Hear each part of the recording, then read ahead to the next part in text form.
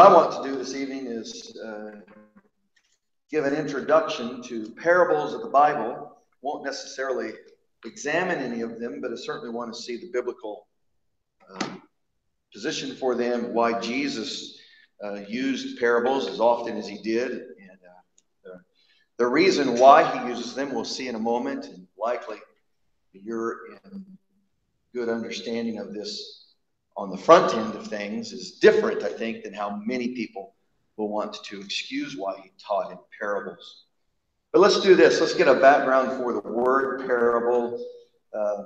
In Webster's great dictionary, he gives us the definition, its origins, its Latin origins. In Webster's dictionary also gives the Greek origins for this. But our English word parable is in these three forms, which essentially you can see what where the term parable fits for us. But to throw forward or against, to compare, to or against, to compare, to set together, or one thing with another. That's kind of wordy, I think, but certainly if you take the moment to study what's being said, you get it. There's intent to make comparison of, there's intent to show these two opposites, but yet how they may have agreement with each other for the story's sake.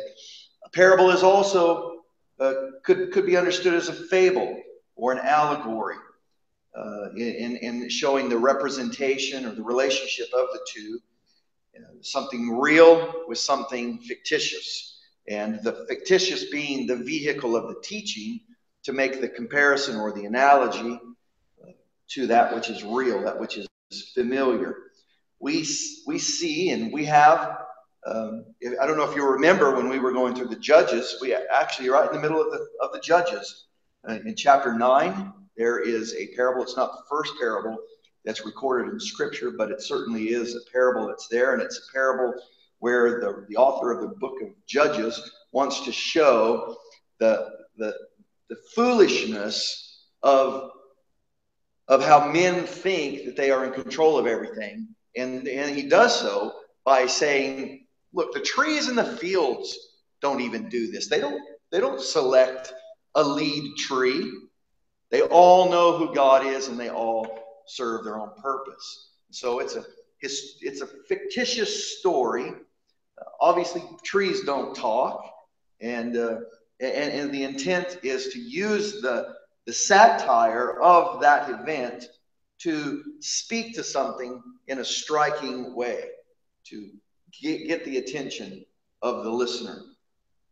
2 Samuel chapter 12, Nathan chooses the vehicle of a parable or a story to get David's attention about the sin that he's committed against God and Bathsheba and the nation as a whole as well. But it's the intentionality to use this story, not to entertain, but to make a striking statement. And then as well, a parable is represented by fiction or, again, by fable. I think it would be beneficial to know that certainly there's analogies, metaphors, fables, parables. They're by nature, fables are more short and maybe more in paragraph form, and a moral is being taught here. You could take the book of Proverbs. It is essentially a collection of fables or parables or wise sayings where people understand that when you're saying this, you're meaning this, and you make a connection to the two. You're intentionally making this in this light. An analogy, perhaps a bit longer than a metaphor, maybe more in the short story type of a format. An analogy again would be even somewhat related to comparing something that one generation understands but needs to be communicated so that two different generations can understand the same thing.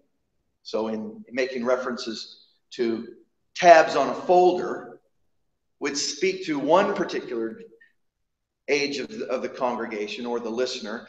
And to speak of the URL would speak to another population of the congregation. So we could do its test right now and see who knows what a URL is and who knows what a tab on a folder is. Well, because I've already set you up, they're essentially the same thing.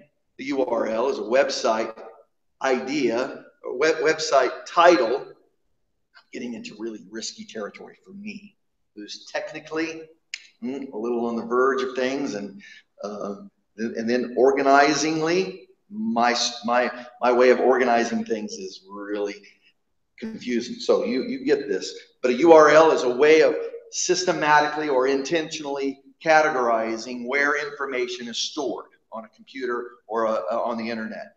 Where the old school file cabinet you go to, you open it up, and everything is, if they've done their good job, alphabetically in order. You want to know where this information is, you go to that tab and you grab it and you pull out the file. And there's a wealth of information behind that tab. Well, that's essentially a way that you would take two different examples that two different groups of people might understand at different levels and bring them into the same position for the understanding. So it's comparing, it's putting this against this, and actually in showing that they're similar or the same. So and then from metaphor to analogy, one can then say, well, you know, an allegory, you move from short story into the prose or the novels, fictitious novels that have been written in the past. And so you move into a much more detailed story that has characters who are fictitious characters, obviously, made and even given names of things that you and I would relate to. And they're a character in the story. And that character in the story is going to unfold that particular characteristic or that particular moral or that particular issue. Great examples of this is John Bunyan is perhaps one of the best allegorical writings of all times. That's my opinion. And certainly you would be familiar with his allegory, Pilgrim's Progress. And his lesser known, my argument, his better allegory is the Holy War. Both of these written by John Bunyan. If you've never read either one of them, do yourself a favor. And if you're going to choose between the two, hear my appeal to you, even though Pilgrim's Progress is the more popular, my argument be go read the Holy War or read the condensed, shortened kids story called The War for Mansell. It is updated into a more modern English and a little bit easier to read, but a great little story. Every character, every person in the story has a lesson to teach throughout the story. So I can't remember who the mayor of the story is, but Lord Conscience is a man who lives in the city, and Mr. Morality is in the house, and it's just a great analogy, and it's a long story that has these characters teaching essentially. So it's using a fictitious position, fictitious place, fictitious people to teach something that is real and helpful. So you have fables, you have metaphors, you have analogies. All of these being helpful. One could say that a parable it could be any collection. Short paragraph, simple little statement, short story, or a larger novel on the John Bunyan scale of life. So those are historic pieces of literature and forms of literature, I should say, that describe what a parable is.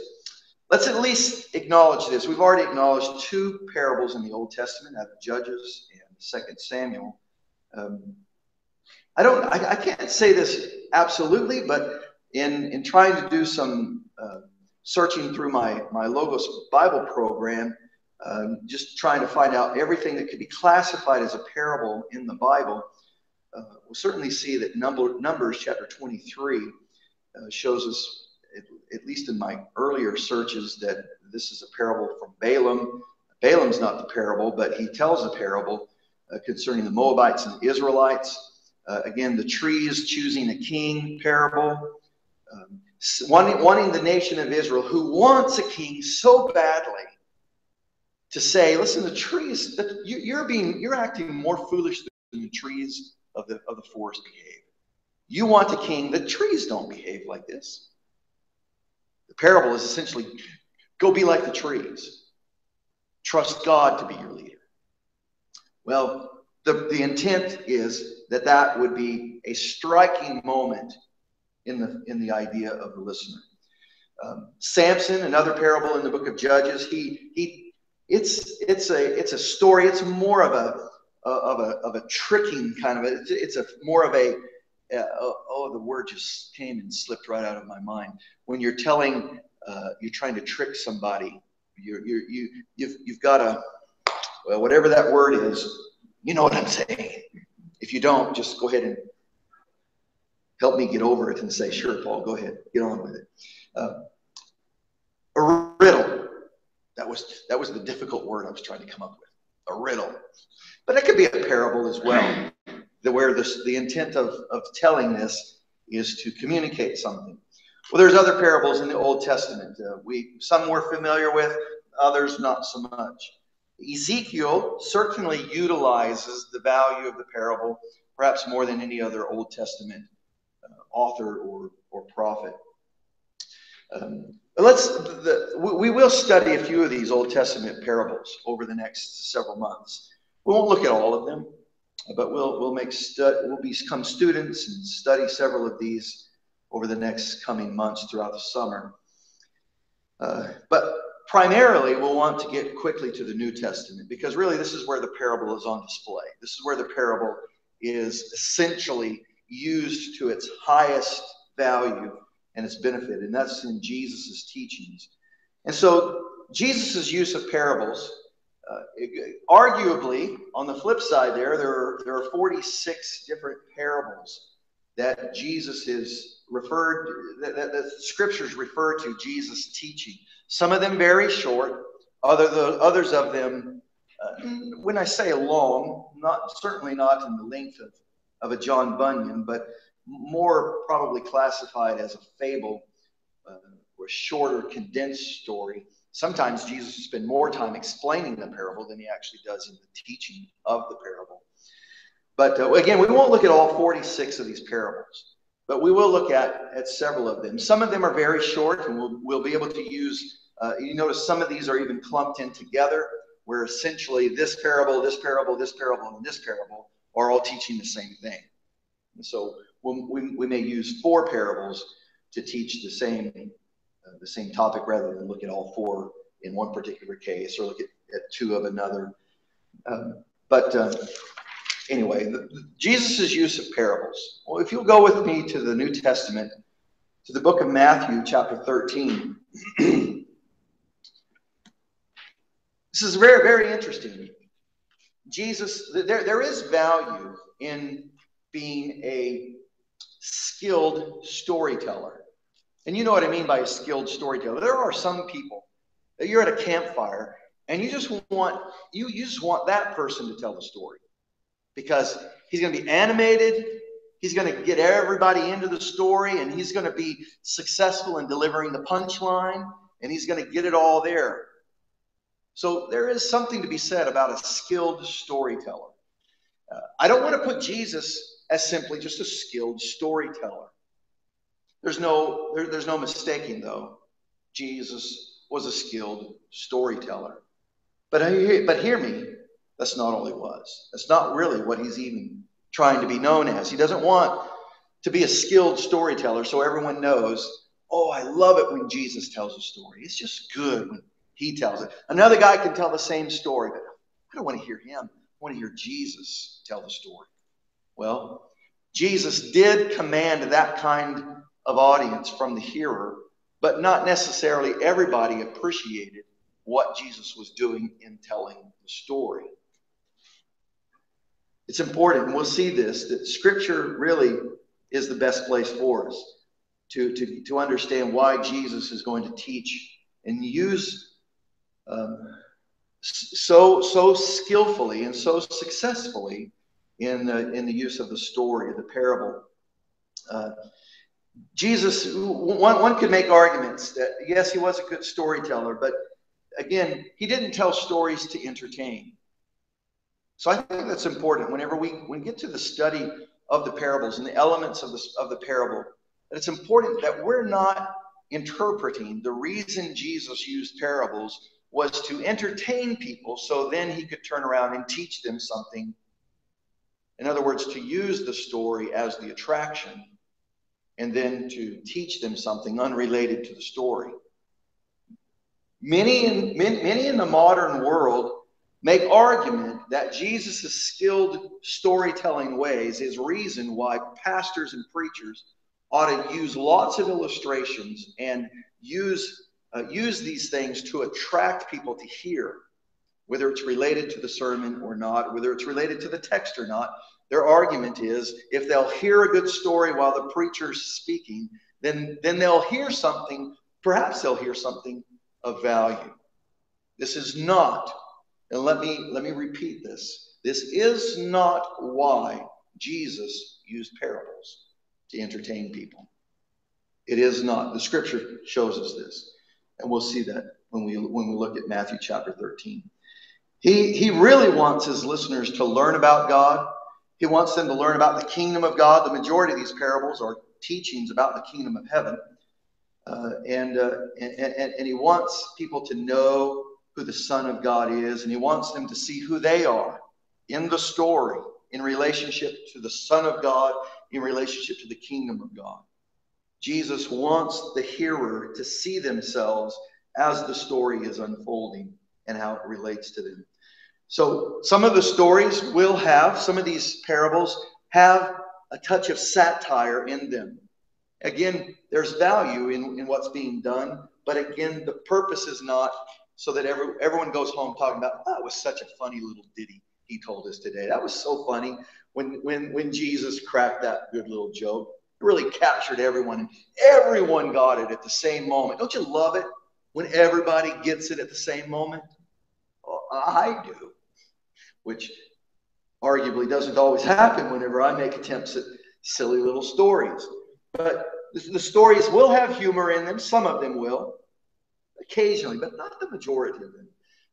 They have common sense. Most of the parables that Jesus teaches are on a common level that the common man is going to get, and he's going to, not necessarily he's going to get, but he's going to understand the relationship to it. The majority of these are agricultural based. You'll know this whenever you begin to process through your mind the parables that Jesus taught. They're speaking to an agricultural people who get immediately the parable of the sower comes to mind. The ideas of the agriculture, the common man, getting and understanding these things. But ultimately, there is a strike in it. There is a striker component to the parable. And it is to teach the one who's hungry for the truth to dig deeper. The one who's not interested in digging deeper will simply walk away. That was such a good little story. I like it when he tells good little stories. They'll walk away, even according to the Gospels, they'll even walk away confused and maybe even angry that Jesus would use such satire, such comparison to. Who's he talking about when he says that? Is he talking about me? So Matthew chapter 13, and we'll look at this parable in greater closeness. Right now, I just want to look at why Jesus, or I want to look at the explanation Jesus gives as to why he teaches with parables in these ways. So let's read verses 1 and following. So we'll have the parable on us. And then keep in mind right now, the emphasis of the examination of Matthew chapter 13 is not the parable. The emphasis that we want to see here is, why is Jesus teaching in a parable? And what is his answer that he gives when the disciples say, hey, come on, how come you're doing this? So verse 1, that day Jesus went out of the house and was sitting by the sea, and a large crowd gathered to him. And he got into a boat and he sat down, and the whole crowd was standing on the beach. And he spoke many things to them in parables, saying, Behold, the sower went out to sow. And as he sowed, some seeds fell beside the road, and the birds came and ate them. Others fell on rocky places where they did not have much soil, and immediately they sprang up, because they had no depth of soil. But when the sun had risen, they were scorched, and because they had no root, they withered away. Others fell among the thorns, and the thorns came up and choked them out. But the others, verse number 8, the others fell on good soil and yielded a crop, some 100-fold, some 60, some 30. He who has ears, let him hear. Well, before we read any further, one has to ask the question, what does Jesus mean by he who has ears, let him hear? What does he want them to hear out of this story? Does he just want them to go home and say, well, that was such a good comparison, this kind of soil and that kind of soil? We get it, we're farmers. And sure enough, don't you know, whenever we're out sowing the seed, some of the seed falls over here and it's great reward. And some of it falls over here. I get it. You know, the horses walk on it, the carts roll over it. It's hard, it's rocky. That's where the weeds are. I get it. That was such a good analogy. They go home. What was Jesus wanting them to hear? Ultimately, it needs to be part of the question. Well, hear the dialogue before Jesus ever even gets to the explanation. Hear now the dialogue between the disciples and Jesus about why Jesus is teaching in parables. Verse number 10. And the disciples came and said to him, Why do you speak to them in parables? That's a pretty straightforward question. Why are you doing this, Jesus? And Jesus answered them, To you it has been given, or to you it has been granted to know the mysteries of the kingdom of heaven, but to them it has not been granted. Whoever has, to him more will be given, and he will have an abundance. But whoever does not have, even what he has shall be taken from him. Therefore I speak to them in parables, because while seeing, they do not see, and while hearing, remember Jesus said, He who has ears to hear, let him hear. He's saying now, while hearing, they do not hear, nor do they comprehend or understand. So he's quoting from Isaiah in these coming passages, in these coming verses. In their case, the prophet Isaiah, the prophecy of Isaiah is fulfilled, which says, You will keep on hearing, but will not understand. You will keep seeing and will not receive. But the heart of this people has become dull. With their ears, they scarcely hear, and they have closed their eyes. Otherwise, they would see with their eyes, hear with their ears, and understand with their heart, and return, and I would heal them. And blessed are your eyes, because you see, and your ears, because you hear. For truly I say to you, that many prophets and righteous men desire to see what you see, and did not see it, and hear what you hear, and did not hear it. Now, this is peculiar, actually, because usually, again, when we hear someone utilizing the skill of the story to communicate to people, usually in the circle of Christianity, we're hearing it misapplied. We're hearing people say, this guy's a great preacher. He tells the best stories. Everybody loves to hear him tell a story. And listen, I believe there really is a skill to it. And it is an attractive skill. But that's not what Jesus is utilizing the purpose of the story for. His purpose is really to speak to Christians who are in the audience of unbelievers. And he's speaking clearly through the parable to the believer. And to the unbeliever, and this seems really strange, doesn't it? Jesus is to the self-righteous, to the ungodly soul who's in the audience. So that, I think part of this is so that he doesn't begin to convince himself he's a Christian. Jesus uses the parable so that they don't get it. That's strange, isn't it? Why would Jesus be so confusing to people? Isn't he teaching about the kingdom of heaven? Isn't it important that everyone who's present would hear these things and would then get it, what he's saying, so that they might understand? Well, Jesus' use of parables is first and foremost, is to fulfill prophetic word spoken about him. That we must grasp first of all. Jesus didn't utilize the skill of the story because he thought this will really gather large crowds. This is so that the student of the Old Testament can see Jesus is using something. This is foretold of him that he would do this in this way. And it's foretold of him that when he utilizes the story, that there will be some in the crowd who will not get it. And those who do not get it, this is hard to swallow, isn't it? We're not intended to get it. That's very peculiar. Wouldn't it be better that Jesus speak in a much more clearer way that everyone could get it? I thought the purpose of the story was so that everyone could get it. Jesus is saying, no, it's really so that those who want to hear, those who want to see, they can and they will. Well, it carries with it a very unnerving, perhaps at first glance, reality. Jesus is not utilizing the purpose of the parable to gather a larger crowd so that he might get them at the base level and then eventually hope that they will increase in their knowledge.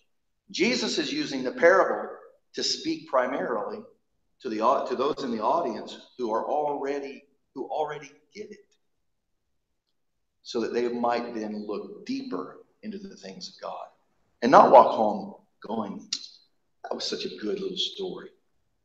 I get what he's saying. It's really so that they will. Some of these parables will force us to think, to process, to ponder. These parables, which by the way, this parable ought to unnerve you in all reality. When we study this parable, if it doesn't already unnerve you, at least from the human experience position of what mankind generally says and thinks about God, this parable should probably unnerve you when you get to the core of what Jesus is really saying. It's worth some examination. We will. This one definitely will require further examination for us. The text, Jesus goes further to explain it, and that certainly will be to our benefit. It will be to the benefit of the disciples. In conclusion, though, let me at least bring us back to the last thing that Jesus said up in verse 13. It's not the last thing he says, but as he finishes the parable, he speaks to the audience and says to them, "He who has an ear to hear, he who has ears, let him hear." This isn't cryptic language. It's not mysterious language. It's direct language to the follower. You understand what I'm saying. He's not saying to the farmer, "You get this, don't you? Now let me tell you something different." He's saying to the believer, if you're beginning to get it, you're hearing portions of this, go home and study this. If you're getting portions of this, stick around and let me tell you more. He's not speaking to the base position of everyone in the audience. He's speaking to a higher position, to those, not to say intellectually higher, but to those who are in the spiritual, who are hungry and thirsty for righteousness, who are hungry and thirsty for knowledge of the heavenly kingdom. And then as the disciples come to him, now this is interesting of the disciples.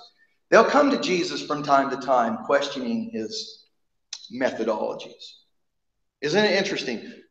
No one today would dare think, if all you're wanting to do is gather a crowd and you have a skilled storyteller among you, no one's going to come and say, listen, people aren't getting your stories.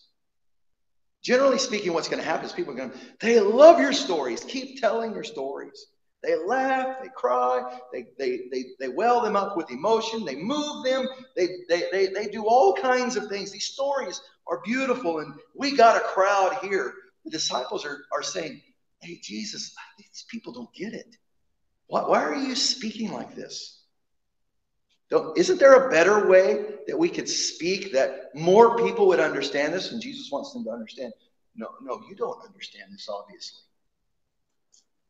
This is very similar whenever the disciples come to Jesus. He's not speaking in a parable, but he's speaking in an analogy. He's speaking maybe perhaps more metaphorically when he says, unless you eat my flesh and drink my blood, you shall not enter the kingdom of heaven. You remember what the disciples did after Jesus got done preaching that? Jesus, you got to quit talking like this. People think we're cannibals. People think we're nuts. We don't want people to talk like this about us when they go from here. They don't get it. Jesus, again, wasn't worried about the large crowd who's there. He's wanting to teach to the believer who's present. It really is pretty important for us to get. Now, is it possible for an unbeliever to hear this parable and to hunger for more? I would argue, yes, it is possible. And this individual is the one whom Jesus is speaking to, who's going to go home and search and dig deeper into the meaning of it. But he's not just going to walk home and applaud the skilled storyteller's way of telling a great little story. That person Jesus is not speaking to. That person is not hearing what Jesus is saying. That person is the Pharisee. That person is the ones who are on the periphery of this audience, and their anger wells as Jesus teaches in such base ways. They don't like it, and they begin to you even begin to understand why they begin to incite Jesus, why they begin to plot ways to shut him up and to eventually to crucify him. Because is Jesus saying, I'm the rocky soil? How dare he say that about me?